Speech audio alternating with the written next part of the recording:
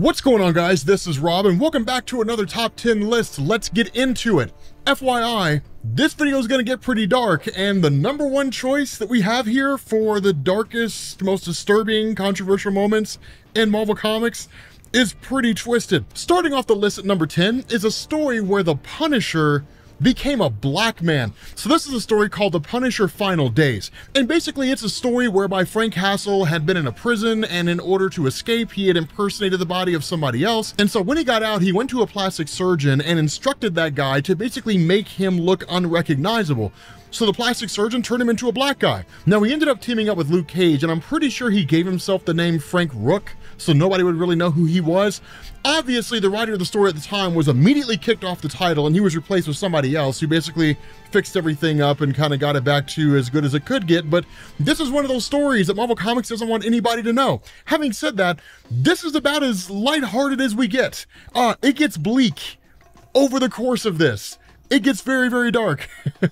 But coming in at number 9 is Captain America eating human flesh. Now this turns our attention to Marvel Ruins, and you're definitely going to see Marvel Ruins again on this list, because how could you not? So here's the thing. In this story, we don't directly see it happen. Instead, we basically learn about this by way of Nick Fury. Now, one of the things we find out here before Nick Fury takes out Jean Grey and himself is that he actually eats human flesh, and he was introduced to it by Captain America. Now, we talked about Marvel Ruins before in the last video that we did, and we're going to talk about it again over the course of these lists if we're focusing on really, really dark content for Marvel Comics, because Marvel Ruins is as dark as it gets. It is the most just dark story, unnecessarily dark, that Marvel Comics has ever made.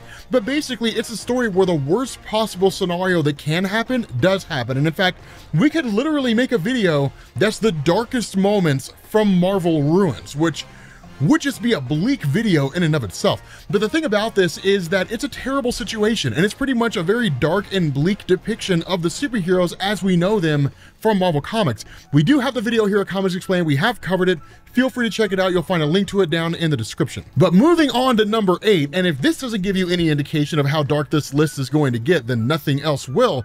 Ultimates 3. And the reason why that matters is because we end up learning in the Ultimate Universe that Quicksilver and Scarlet Witch, who are brother and sister, are basically banging. It's pretty messed up. And in fact, Wolverine watches it happen, because Wolverine's a really weird and twisted guy in the Ultimate Universe. For those of you guys who don't know what that is, the Ultimate Universe was a line of comics introduced by Marvel in the year 2000 that started with Ultimate Spider-Man that was an answer to the question, what would superheroes look like if they were just being introduced? So it's like a modern take on superheroes. The Marvel Cinematic Universe gets most of its material from a combination of the Ultimate Universe comics and the Earth 98 comics. So it's a pretty cool line of stories to tell. But that one's pretty messed up, and it's pretty weird, but it's not nearly as dark as the stuff we're going to get into, because now we get into the bleak stuff, right? It's been lighthearted up to this point. It's been like, I mean, it's a little controversial, you know, a little suspect, right? Now it gets into the dark stuff. So coming in at number 7, Morlun rips out Spider-Man's eye and eats it. So for those of you guys who never read a story called Marvel the Other, and I don't know why I'm smiling about this, I got a morbid sense of humor. For those of you guys who never read a story called The Other, it basically dealt with the idea that Peter Parker was what was called a spider totem, basically meaning that he represents spiders on like the totem of animals. So like Black Panther, for example, represents the panther on the animal totem, different things like that. Morlun is what's called an inheritor. He's a guy that basically travels around and targets spiders more than anybody else, but basically wants to kill anybody who represents the spider totem. So any member of the spider family, Spider-Man, Spider-Girl, Spider-Woman, so on and so forth, and then consume their energies. And in fact, he was such a threat that the inheritors became a multiversal team that was tracking down and killing every version of Spider-Man they could find across the multiverse. That's actually the entire basis for the original Spider-Verse event in Marvel Comics by Dan Slott. It was a phenomenal story. And this one, when Morlun is facing off against Spider-Man, he beats him within an inch of his life, and then he rips his eyeball out, and then he eats his eyeball. Now, Peter regrows his eyeball in the next issue, but it was a pretty brutal moment when that happened. You never really saw things that dark taking place in Spider-Man comics. But this leads us into number 6, which is a story called The Last Avengers Story. This is a story that initially focused on Ultron, who was always being defeated by the superheroes, taking the means by which the superheroes could be defeated and then putting it in a time capsule. Kang the Conqueror eventually discovers it, travels back to the modern era, and then detonates a nuclear bomb over the Avengers mansion, which kills most all the Avengers who were there. Those Avengers who don't die in this story basically end up just becoming really old, and they effectively age out. But Hank Pym, who's basically really fat and old, ends up forming a new Avengers team. But one of the things you learn, which this puts it in the number 6 spot, one of the things you learn is that in a flashback, there came a point where the Incredible Hulk, who was basically evil, faced off against Tigra and Wonder Man. And what had happened is that in front of Wonder Man, Tigra had attacked the Incredible Hulk, believing she could basically slash his eyes out because she's basically a tiger in terms of how her physical appearance is, as well as like her powers to a degree.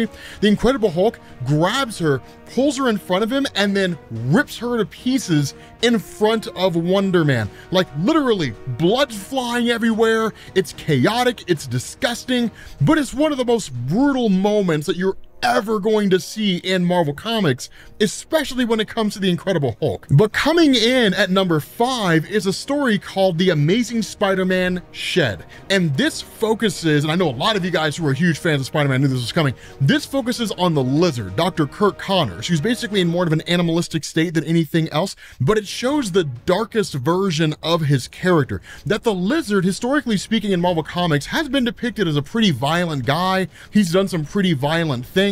In this instance, the Lizard goes insane and eats his son alive, and you watch it happen in the comic. It's pretty brutal and it's pretty disgusting, and one of the absolute most disturbing moments in the entirety of Marvel Comics, which is really weird, again, considering the fact that it's a Spider-Man comic where this happens. But coming in at number 4, and we're rapidly approaching the top 3, like I said, number 1 is Twisted. Coming in at number 4, we have one of my absolute favorite moments in Marvel Comics, which is Punisher killing Tiberiu in the Slaver story arc. Now, as you guys know from these list videos that we make, once we get to the top 4, that's when we really start getting into the nitty-gritty of this, right? So the whole idea behind the Slaver story arc is it's literally Frank Castle dealing with people that traffic other people. The one that's kind of behind all this is a guy named Tiberiu, and the way that it's explained, this guy's Old Testament, man. Fire, brimstone, he's like just way back in the day, how they used to do things. He's one of the only characters that you see in Garth Ennis's Punisher Max that can actually go toe-to-toe with Frank Castle in terms of just violence and brutality.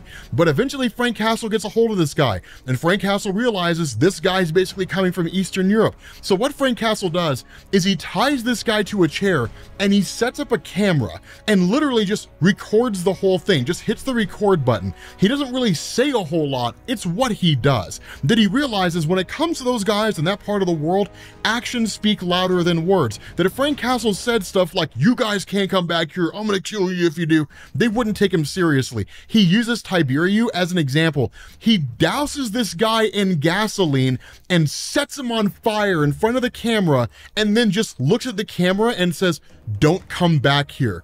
It was insanely brutal and amazing. But continuing our trend with this list and talking about Frank Castle, let's get into the number 3 spot. Now, this was not Punisher Max, but was actually Marvel Knights the Punisher, which was also written by Garth Ennis, with a story called Vertical Challenge and Aim Low with issues 16 and 17. This is a story where basically Frank Castle kind of kills Wolverine as close as you can. The way this plays out, he blows off Wolverine's face with a shotgun, he hits him in the cancel with a baseball bat and smashes him, and then he blows them off using an Uzi. And then while Wolverine is just suffering and agonizing in pain, Frank Castle runs him over with a steamroller. It's pretty intense and the most Punisher Max thing ever. But now we get into the number 2 spot. We're rapidly approaching number 1, which is dark. We get into the number 2 spot. This one's gonna be a little bit controversial, but I feel like this is certainly one of the darkest, disturbing, controversial moments, whatever, in Marvel Comics.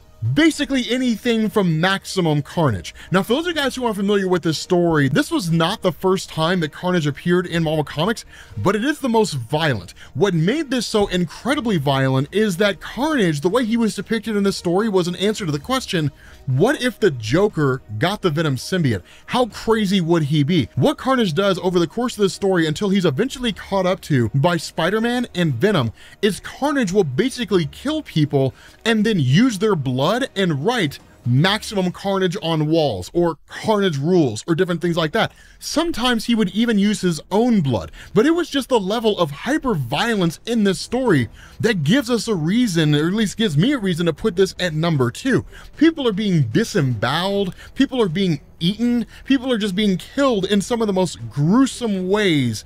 Even in the early 1990s when this story was done, it was a ridiculously violent story, and that's why I put it here at number 2. But number 1, nothing on this list that we've done so far is as disturbing or screwed up as the number 1 spot. This again comes from Marvel Ruins, and it's Emma Frost's cult. So what we learn here, and it's not a great big huge hyper focal part of the story, that's one of the things you'll learn about Marvel Ruins, is it's basically things that you're told at either the end of the story or it's just something mentioned in passing.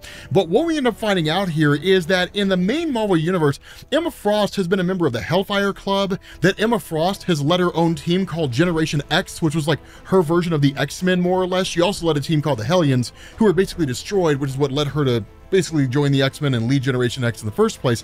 But in the Ruins universe, she's the leader of a cult. And what they do is, because Emma Frost is so ridiculously wealthy, she goes to parents who are struggling financially and offers to buy their kids. And if the parents are okay with it, she'll purchase them and then give them like a huge amount of money. Then they take the kids and they just perform these experiments on them that are usually pretty gruesome to see if they can give them powers or to see if they have powers or something like that. It's dark and it's bleak and it's twisted. Cue demonetization from YouTube. But it's a really, really, really dark and twisted thing to see people, like human beings, just being treated that way, right? Being lobotomized or like their heads being cut open and all that kind of stuff. And just the look of misery and despair on their faces, it's more than enough to put this at the number 1 spot. Now, there are some moments out there from like Marvel Ruins and even like Earth X and stuff like that that are legitimate contenders for the number 1 spot. But honestly, I think this is probably the single darkest and most disturbing moment in the entirety of Marvel Comics. But with that being said, guys, we're going to bring this to an end. Thank you all for watching, and I will catch you all later. Peace.